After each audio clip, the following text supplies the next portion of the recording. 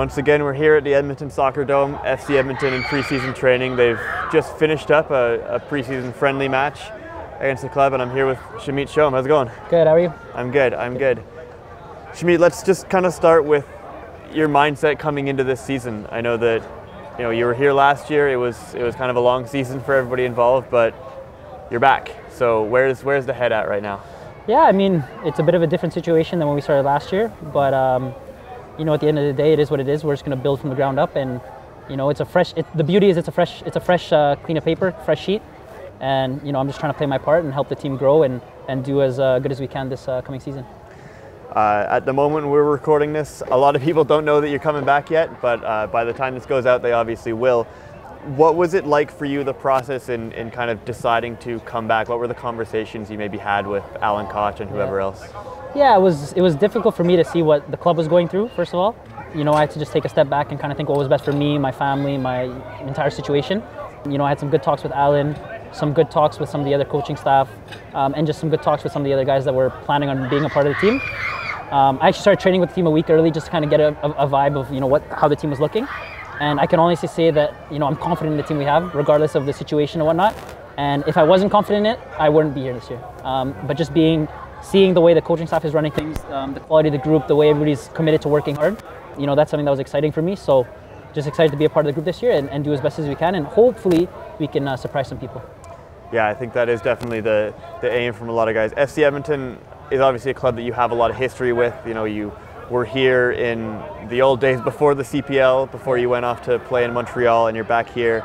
It's always got to be special, right, to be representing your hometown? Yeah, and I think that was a big thing for me, was just staying back here, representing FC Edmonton, especially during the tough times. It's something that I'm willing to do, and I think, everything that the club's done for me, it's my time to give back, and so hopefully being here I can be a role model for, the younger kids coming up, and just be a good role model for the team.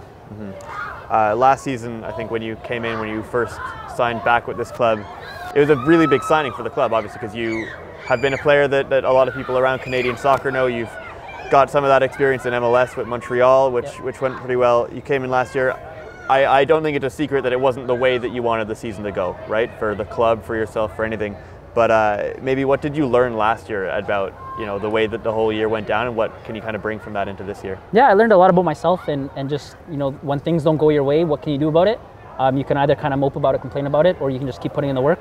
And so that's kind of what I'm going to bring into this year is, just come in, day out, and put in the work. I think last year I was a bit on edge too. I was putting a bit more pressure on myself to be the guy, and when we weren't having success, it hit a bigger toll on me. This year, I'm coming in a lot more relaxed and just enjoying every moment of just playing back home with my friends, in front of my friends and family, and just really having fun and playing a bit more relaxed, and hopefully that'll bring the best version of me out.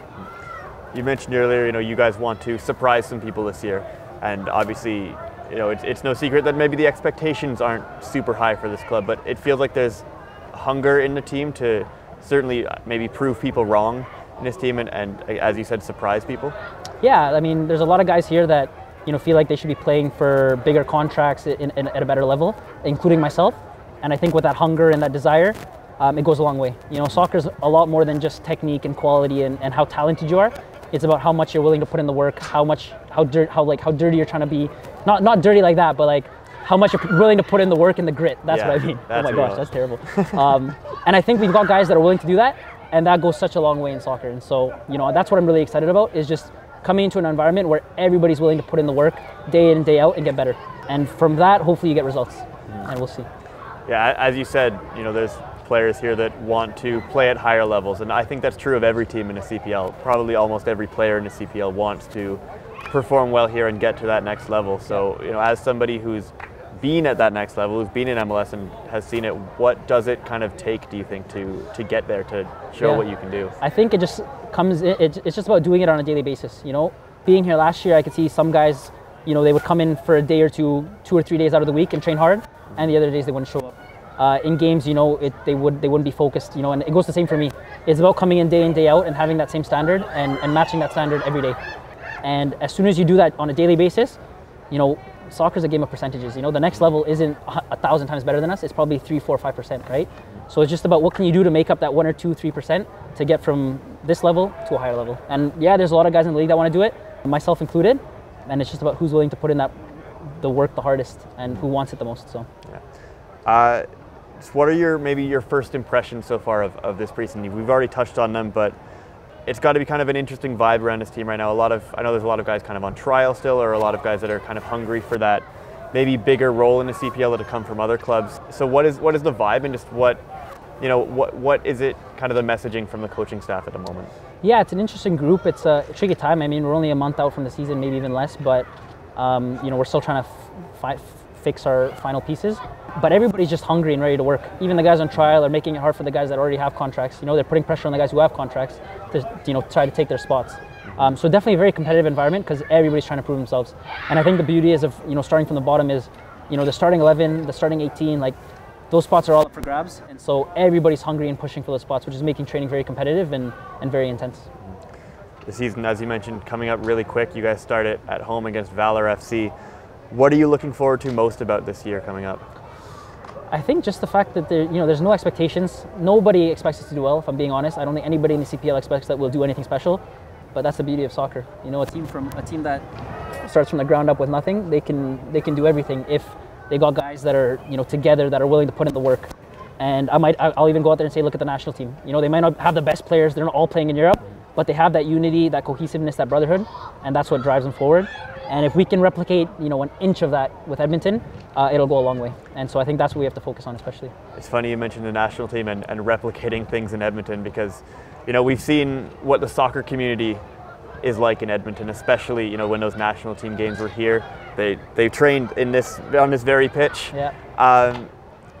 You're obviously an Edmonton guy. You know that there's a very hungry soccer market here, right? Oh, it's huge. It's huge. For us, it's just about, I guess, for Edmonton, for FC Edmonton, it's about, tapping into that. But it comes with results. It's anywhere in the world. If you're not winning, people aren't going to support you. So it's all about what we do on the field and putting out a good performance. And hopefully we can change the narrative with FC Edmonton and get more of the fans out. Because Edmonton's a soccer city. You saw it when it was -30. I was out there cheering with 60,000 other people. It's a soccer city. We just have to tap into it properly, and we need to have the success to be able to drive that. And just finally, I mean, a lot of players kind of set goals for themselves during seasons. Some players are more open about them than others. Just what are you looking for from yourself this year? Some similar stuff from last year in terms of being a role model, leading this team, except that times 1,000. I need to do more. I need to stay healthy and just being a real leader for this team. I think this year is a lot different where, everybody's coming, with no expectations. And me being here, for me, I just need to be a big leader on the team and drive this team and drive the success. And the way I'm saying is, if the team has success, that means I'm having success. And that's the way I see it. And, hopefully we can make that happen. Once again, Shamit Shome of FC Edmonton, thank you so much for taking the time. Me. Thank you. We're joined now by T-Boy Fayia, the other FC Edmonton, local kid, back for this year. How's it going, man? Nice to meet you. How's it going? Yeah. Let's just start with kind of that thing. You're coming into this season, you're one of the guys that's back out of, honestly, not a lot of guys back with the club, but you're back. How is kind of your headspace at this moment heading into this season? Yeah, I'm very excited to be back to represent the city again. This is my hometown, so I'm very happy to start another season here, and I can't wait to get started. As you mentioned, it is your hometown here in Edmonton, which has a rich soccer history. Lots of talented players have come through here.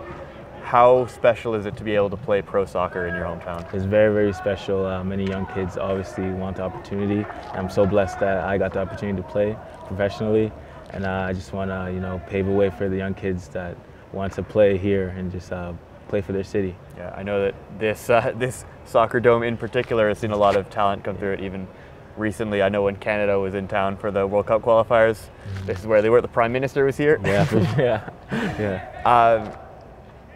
Last season with FC Edmonton, maybe didn't go the way that you guys wanted, but you kind of got your foot in the door there, right? You got your first few minutes with the club. How was that experience for you just in that first year, and maybe what did you learn from that? Yeah, it was a big year for me. It was a big year to grow. I just had a lot of fun experiences, a lot of hard experiences I learned. I just learned how to be a professional, and, just going in and day out, putting in the work and just taking as much as I can from the coaches and the older players, and just learn from them. And yeah, so it was a good season for me to grow, and hopefully I can grow more this year.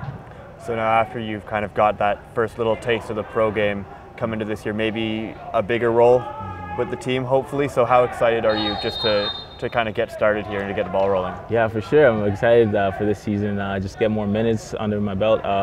Also, just put in some more big performances. Obviously, I want to win. I want to win awards, individual awards, team awards. So this season is going to be a very big season for me.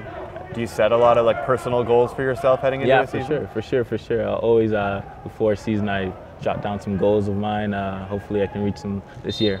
Hopefully, I think we all hope that. Yeah. I want to ask about what it's like coming to this training camp and playing for Alan Koch as a coach in particular. He seems like a guy that really believes in his guys, and obviously he's valued yourself in Darlington enough to want you guys to come back. So what is it like playing for him and for this club? For me, playing under Alan Koch has been a very good experience. I've learned so many things from him. And he's just one of those coaches that when he believes in you, you can see it, and every day you just want to come in and work for him and just play hard for him. So yeah, playing under Alan Koch has been a very that's a dream come true for me, actually. FC Edmonton season starts really soon. I think only a couple of weeks from now you guys are playing Valor at home, I believe, in that first game. Once this season gets going, what are you most excited for about being back on the pitch? Just the fans, seeing the fans again, playing home games, just, hearing the fans out there and just playing for them, just playing for the city, That's what I most look forward to this season. Well, hopefully lots of good memories to come at Clarke Stadium in Edmonton for you guys and all your teammates. So, T-Boy, I appreciate you Thank you very much. doing this to me. Yeah.